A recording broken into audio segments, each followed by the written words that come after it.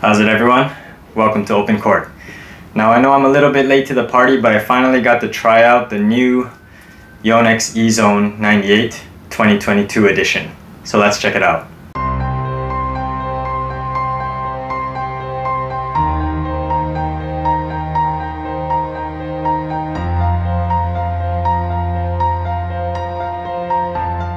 So what's new in this 2022 edition of the Ezone 98?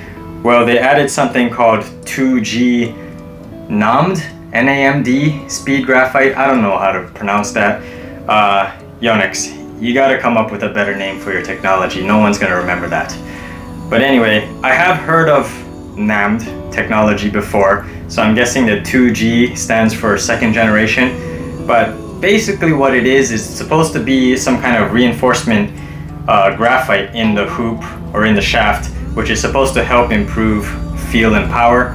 I'm assuming that it's something similar to Head's graphene technology because that was also marketed in a similar way. But basically, that's what it is. It's graphite that's meant to improve feel and power.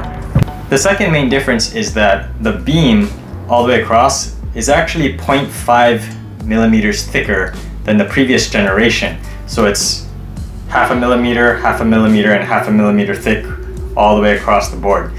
Now, half a millimeter doesn't sound like a lot on paper, but trust me, it does make a difference when you actually hit with this racket. Half a millimeter results in a little bit more power. The thicker the beam, the more power. Also, it's going to be a little bit stiffer, but Yonex has maintained their VDM, vibration dampening mesh technology, which is a mesh dampening technology in the handle here, which is supposed to help absorb the shock. So when you hit the ball, the shock that comes from the string bed travels down the throat into the handle. The VDM will absorb it here before it goes into your arm and into your elbow.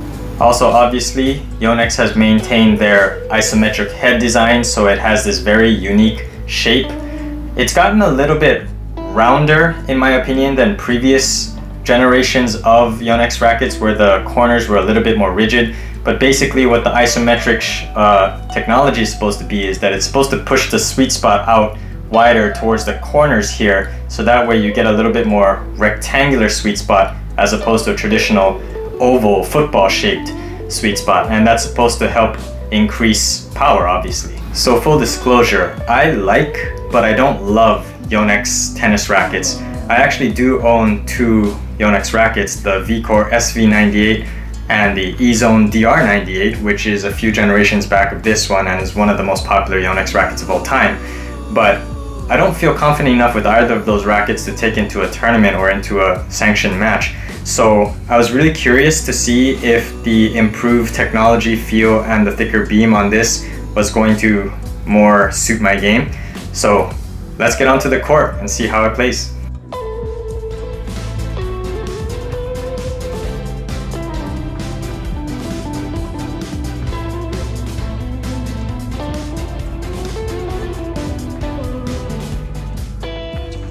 Alright, I'm here on court with the new Yonex Ezone 98 2022. Let's see how it plays. Okay, so from the first hit, wow, that's solid. Very, very headlight racket. Big sweet spot on this. Yeah, I can really feel that this margin for error on this racket is very big. Very forgiving sweet spot. Very headlight and easy to swing. Oh. Wow, especially on that two-handed backhand. Oh. Ah. Wet court, I don't want to run too much here, but first thing I noticed from the first hit is that the sweet spot is very big, which I shouldn't be surprised because Yonex rackets are known for having big sweet spots because of their head shape, but yeah, this feels great. So as far as the new technology goes, this new version brings back the VDM, vibration dampening mesh, which is supposed to absorb a lot of the vibrations. And to be honest, I've never really been a believer of those types of technologies because I feel a lot of it is just marketing, but this one I barely feel any of the vibration. which may be good for some of you who have elbow problems. Ugh, crap. Yeah, so I think this racket will be good for those of you who have sensitive elbows, because I barely feel any of the vibrations. But if you like a more crisp playing racket where you can really feel the ball on the strings, I think this is gonna take some adjusting, or you might wanna string it up a little bit tighter, or with a string that's a little bit more lively, has some pop, like a Alu Power or Solinco Tour Bite, for example. But it's got great pop. I can take huge cuts at the ball and not worry at all about my arm, especially since the sweet spot is so big. Nothing feels uncomfortable.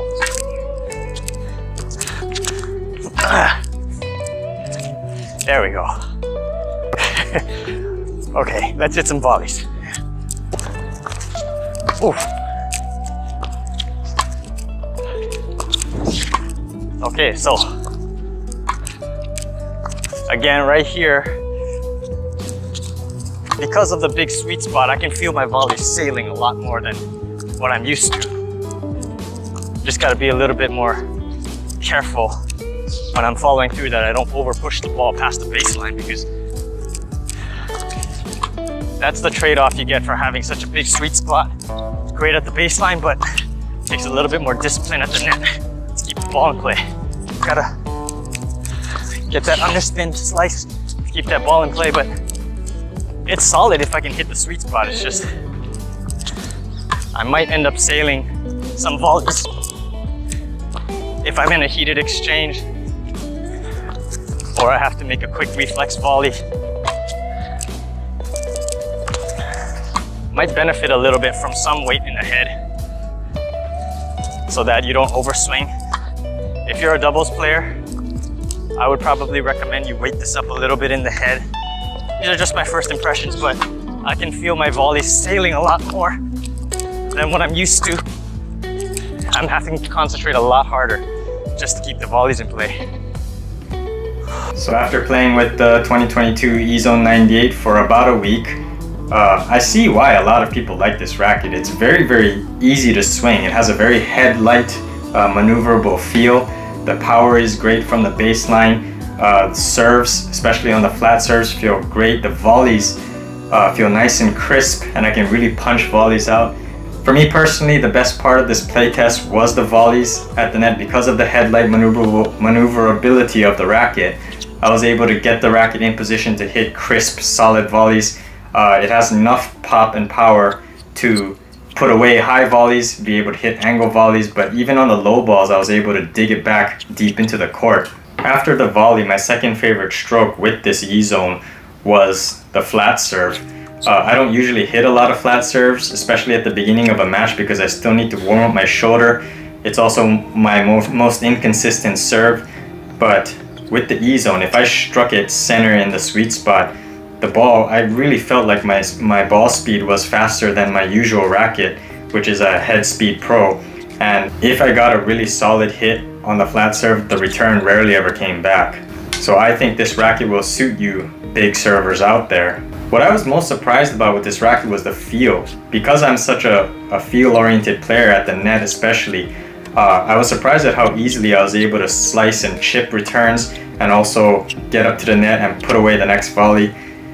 Even following my serve into the net and hitting that approach volley somewhere behind the service line, I was able to punch that ball deep, which I can't really do with a lot of lower powered rackets that I use.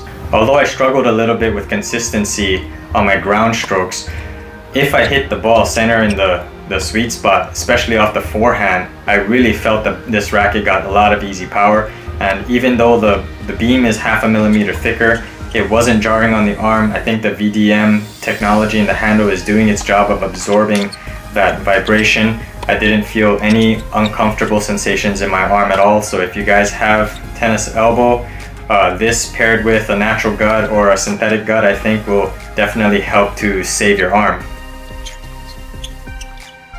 Unfortunately for me, I could never get into a groove with this racket from the baseline on my ground strokes. If I was using this exclusively for doubles where I mostly serve and volley, I think it's fine, but if I had to grind out a long baseline rally, I would eventually miss-hit the ball. I just couldn't really find the feel from the baseline that I can with my racket of choice, which is the Headspeed Pro. I don't know if it's just the isometric head design. I know it's a very highly respected design and many people like it, but for some reason I've never gelled with it. Even with my VCore SV98 or my Ezone DR98, I just never really felt comfortable with any Yonex racket from the baseline. I would just end up shanking it somewhere along the frame. But this is just a personal gripe.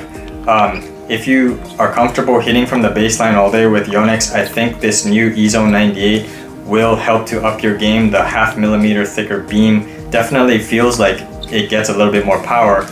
I borrowed my friend's previous model of the Ezone, which has a slightly thinner beam, and I did notice that the current 2022 model does have a little bit more pop to it.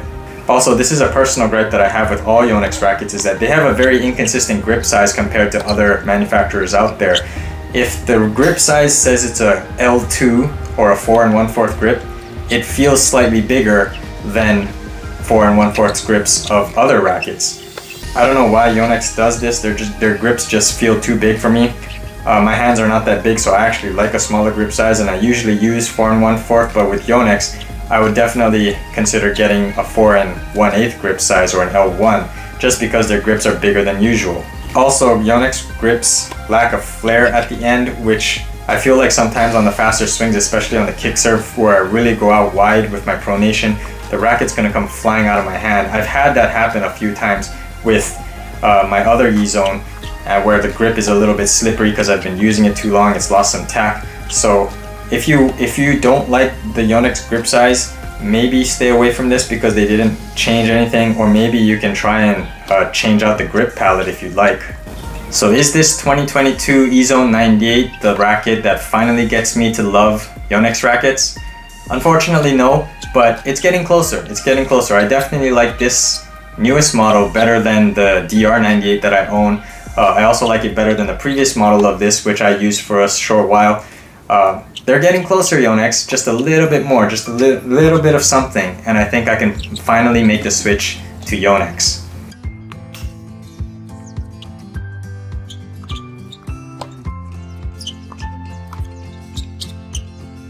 Alright guys, so I'm here with my buddy John.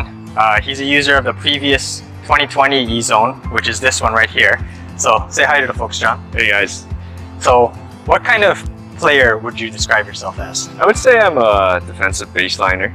What shots do you like to hit most? My favorite shot's probably the down the line forehand. As a previous user of this model, do you feel any differences between the current generation and the previous generation? I didn't feel too much of a difference. I think the slightly thicker frame on the new Ezone did help with getting a little bit more power on my shots. But overall, that was the main thing I noticed. Okay. So, in your opinion, if you own this model, the 2020 generation of the Ezone, do you think it's worth it to upgrade to the current generation? I personally wouldn't. Just because I didn't feel too much of a difference. You know, I feel overall it plays pretty much the same, and I'm happy with my current one. But yeah, I mean, I guess if some people wanted the most up-to-date or the different colors or the different specs, then you would, but I personally wouldn't. Which design do you like better? Oh, that's pretty tough.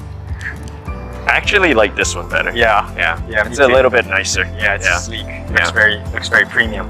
All right, thank you, John. Yeah, definitely. Yonex is a very popular brand, and if you already love Yonex, I think this new Ezone will definitely help to increase your ball speed. It definitely has more power than the previous generation. But if you already love the previous generation, there isn't a big enough noticeable difference for you to pay another $200, $250 to upgrade to this new one. So I think you can maybe stick with that one. But if you're really interested in it, hey, demo it, check it out. It's a great racket.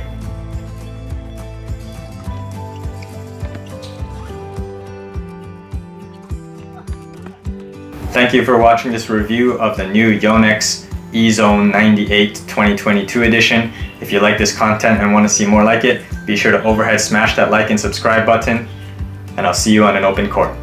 Difference in the, oh gosh, shit.